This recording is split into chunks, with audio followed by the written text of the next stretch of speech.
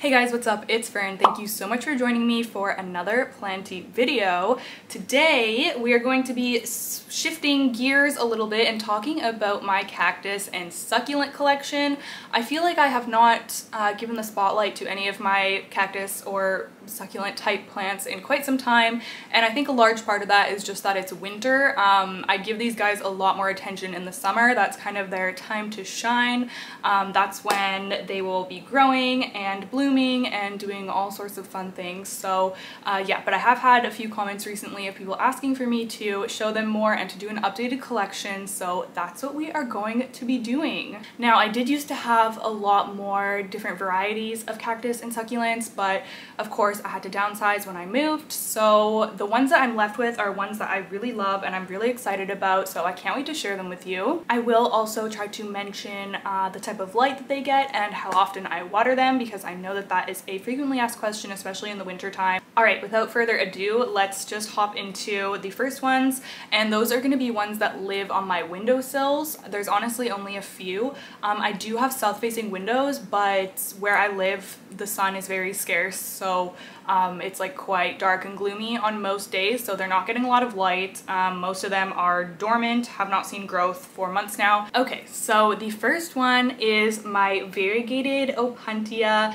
I love this guy so much. I love just like this, I love just the look of Opuntia in general, but when you add the variegation, I just think it's so pretty, especially with that like minty green and the darker green, and then we have some like yellowy type of variegation up here. He's just so pretty and honestly such an easygoing cactus. I ordered this from Crystal Star Nursery getting close to a year and a half now, and so I've had him for like one full growing season, like spring and summer, and this pad, the very top pad, is all new growth that I have grown in my care, which is very cool. It's so fun to see that new growth come in.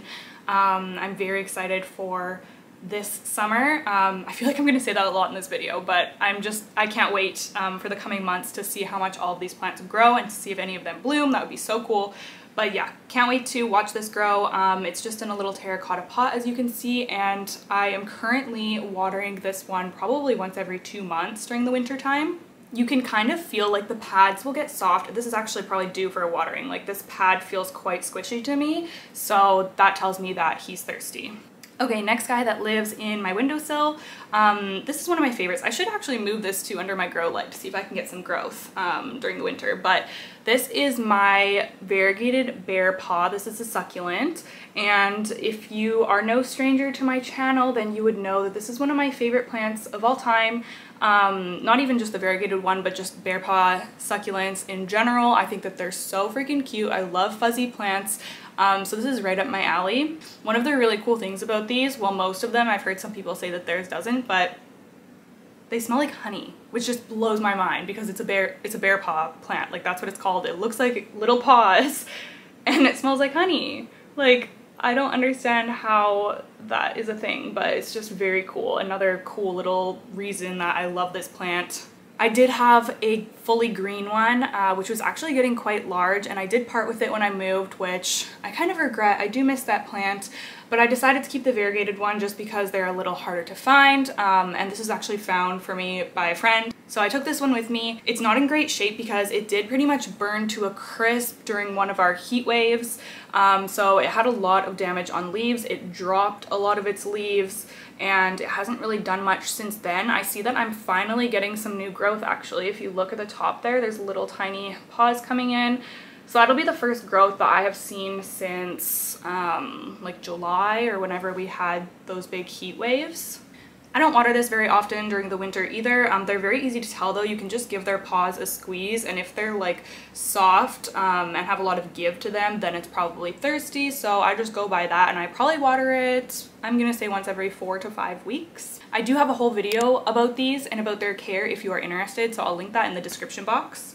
Okay, next, another one that lives in my windowsill. Now we are getting into the territory where maybe some of you guys can help me out because I have been struggling with this plant. This is my Euphorbia White Ghost. Incredible plant, one of my favorites. I love seeing different photos of these. This is on my wish list for quite some time, and I finally got this one last summer. It unfortunately has not really done anything for me except brown its arms. Like, yeah, that is what is happening on multiple of its arms. I feel like it was only on like 1 or 2 at first, and now it's just happening on a lot of them. I did try to cut that one off. Yeah, the top isn't as bad. Like, there's not really damage, maybe a little bit, but it's really not bad. I have no idea why that is happening on this plant. Like, what is the cause? I don't know. Euphorbia people, help me out, because I really want to see this plant thrive and do well. Like I said, it hasn't grown for me yet, but I haven't had it for like a full year yet, so I'm not really worried about that. I just don't want him to be browning and that to be like spreading and him to be losing more arms. It's not squishy, it's like hard as a rock still. Yeah, it's so bizarre. I don't know why that is happening. So if you know, let me know. I love him regardless of that, and I just really hope that once we start getting into spring and summer, he'll start doing better. I don't know, or maybe someone will be able to help me. Let me know. I water him probably the same as the others, like about every 4 to 6 weeks right now. Maybe more like 6 to 8 weeks for him, actually. I really don't water him often. I kind of give the base of him a squeeze, and if it has any give, then I know that he's thirsty, but most of the time it doesn't during the winter, so.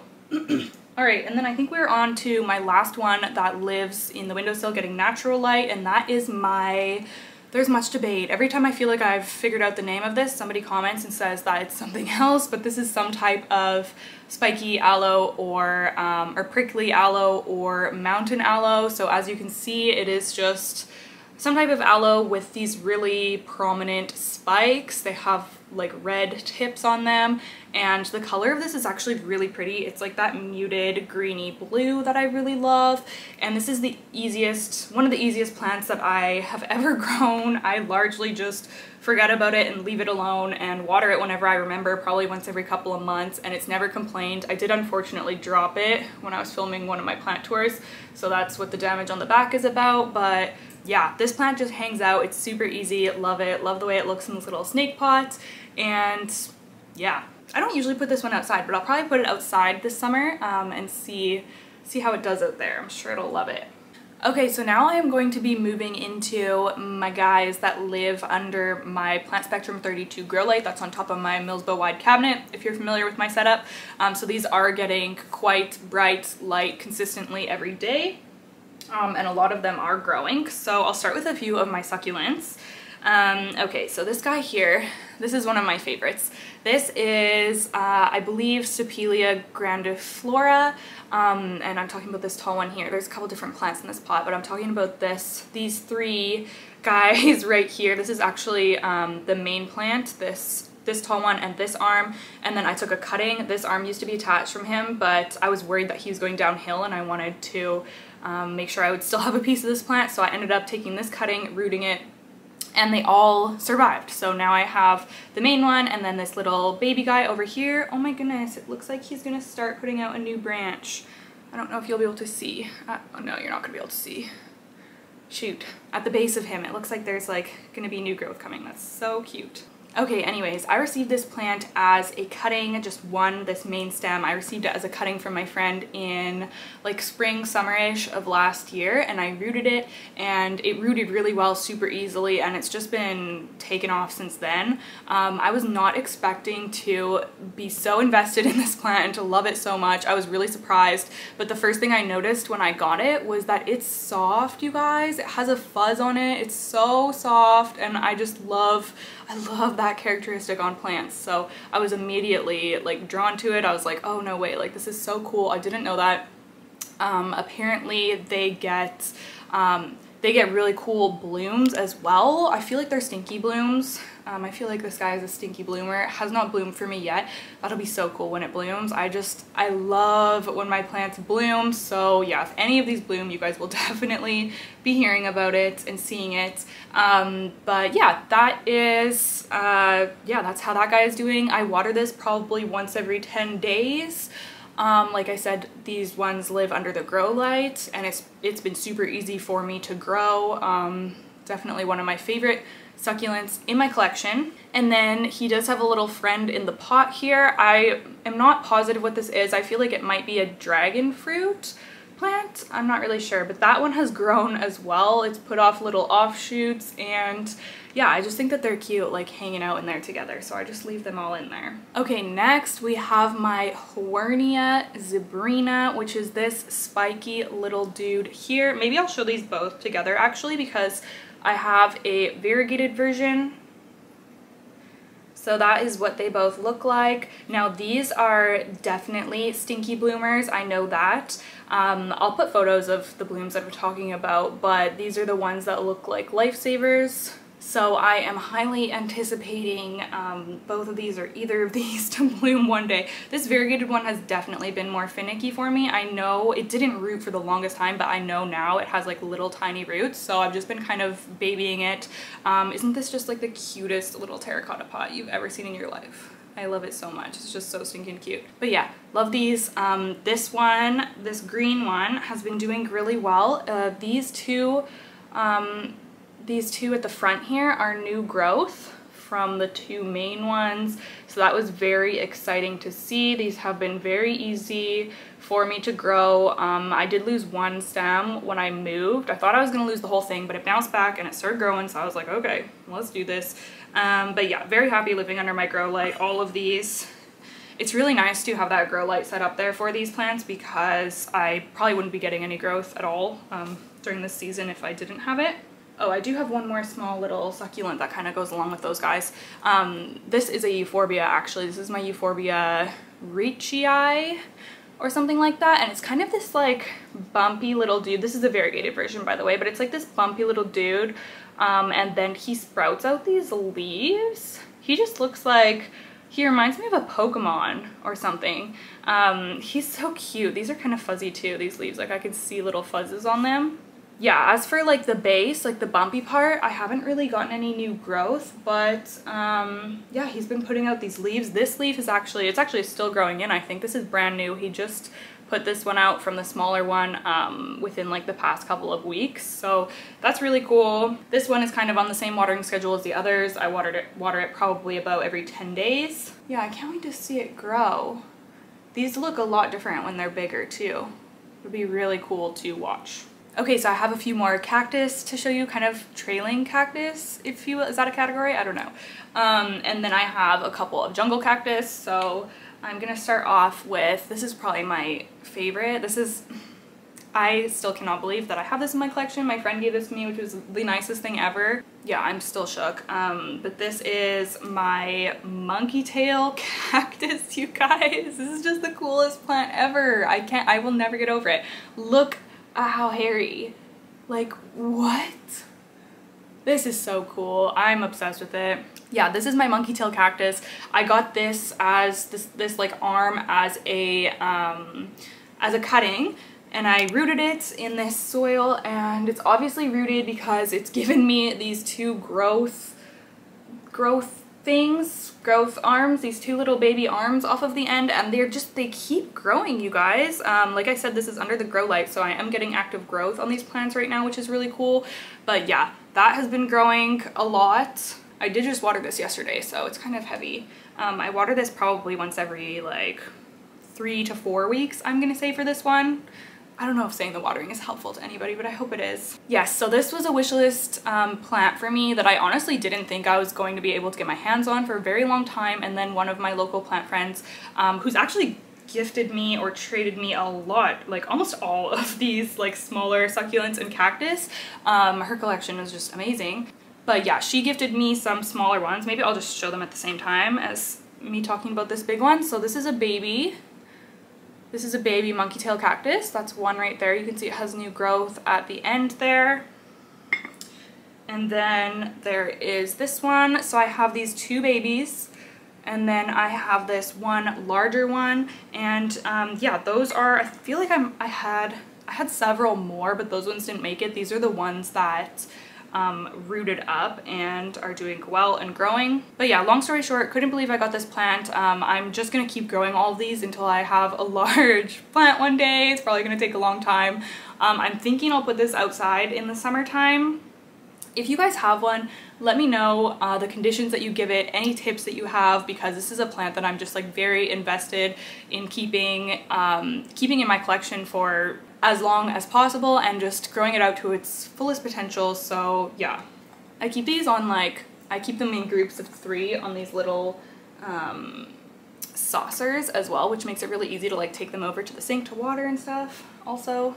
Okay, so the next one that I'm going to talk about is kind of similar, also from the same person, and this is my mousetail cactus. I did also have a rat tail cactus, which unfortunately perished when I moved, which I'm so upset about because I was very excited about that rat tail cactus. That's actually one that I would like to get my hands on and to add back into my collection. It was very short-lived, the time that I had it. I had rooted it and it was doing well, and then yeah, for some reason the move affected my cactus and succulents a lot, so that one died. But anyways, we still have the mouse tail, and this one is actually doing really well since I put it under the grow light. The grow light is what saved the ones that lived, I think, to be honest with you. But I have seen new growth like on the ends here, which is so exciting. I am really into any type of like long or trailing cactus or succulents. I just think that that is such a cool vibe, so I can't wait until this is like a larger basket as well.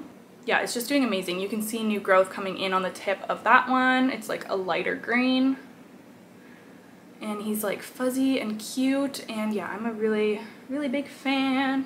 Okay, I had to sit up on my knees for the last ones because that was very uncomfortable. Okay, so the last ones are going to be my jungle cactus, or my Rhipsalis. They're both Rhipsalis paradoxa, actually. This is the minor, or apparently it has another name. I should write that down. Someone commented last time and I have heard that before. I started watching, oh gosh, what is it called? Epiphytic Cactus. I think that that's the name of the channel. But there's so much information on there, like very in depth on each different species and like even general care, and it's a really great resource if you are into any type of jungle cactus, like holiday cactus even, or things like Rhipsalis. But anyways, I digress. This is my, we'll just call it Rhipsalis paradoxa minor for now, from Charmaine from Unplant Parenthood. I recently repotted this in a video, so you guys have probably seen it. Yeah, doing really well so far. Haven't really, I think I've only watered it once since I repotted it. It has been like, it's been probably just over a week now, and it's doing really well. This lives kind of under my plant spectrum grow light. It's a little bit off to the side. And for my Rhipsalis, I do water them a little bit more than my other like traditional succulents. The care is kind of more similar to just a regular tropical. So I probably water this every 7 to 10 days. Like I let it dry out between waterings, but I don't let it get bone dry. And these do become like a little more flimsy when they're thirsty as well. This is my other Rhipsalis. This is the thicker boy. Recently, you guys have seen both of these recently in my repot. I added, this is 2 separate plants, and I added them together. Yeah, this is doing fine. This is also in front of a plant spectrum grow light, and it was showing new growth a few weeks ago, and then I accidentally broke it off the tip, so I threw it back in the pot. I don't know if anything is right there. I don't know if anything is going to happen with that, if it's going to grow roots or anything. I can report back, but yeah, I'm not super invested in that piece, so I just kind of tossed it in there as a little fun experiment.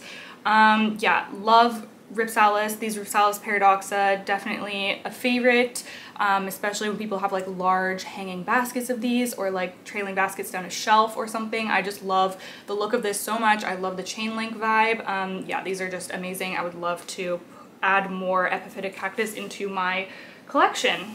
Alright you guys, I think that that is going to be it for today's video. I hope that you enjoyed it. I really love doing these collection videos, and it's also fun to kind of like compare or like see over time how my collection changes. So I will link my last cactus and succulent collection down below. Also, I did want to say I do have, it's kind of hard to draw the line of like including different succulents, because a lot of plants are like more succulent type plants like String of Hearts and my trailing jade and whatnot, but I tried to stick to just like the traditional cactus and succulents, I guess. The next collection video I'm going to do is probably going to do my Hoya one, so stay tuned for that. Make sure you are subscribed if you have not yet.